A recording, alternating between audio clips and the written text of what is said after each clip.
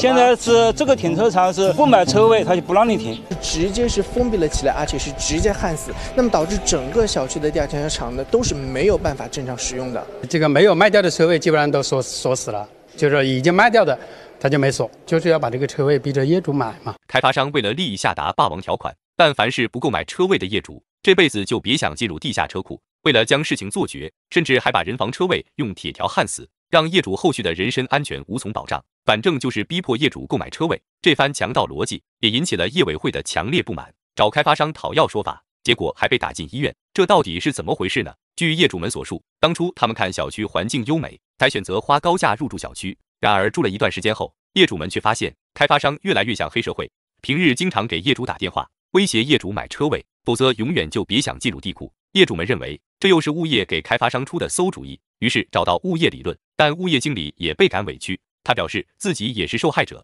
开发商要求他们把每个车位以240元1个月的价格打包售卖，并且一次性支付给开发商1年的费用。要知道，车位每个月就要240元，地库总共359个车位，再乘以12个月，费用高达103万。物业就算倾家荡产，也一次性拿不出103万，因此双方未能达成一致。可令物业没想到的是，开发商竟会亲自出马，直接给车位上了锁，哪怕是人防车位也无一幸免，就是想逼迫业主购买车位。在业主们看来，人防车位是他们的生命通道，开发商这种做法未免太过霸道。这个本身人防工程就是为了社区群众这个有事的时候来躲避的，是吧？那么不应该这样封起来。我感到他说就没有理由来封的，就是霸道。随后决定成立业委会讨伐开发商。可令业主们万万没想到的是，开发商却仗着自己的实力和背景，直接揪着业委会成员就是一番暴打。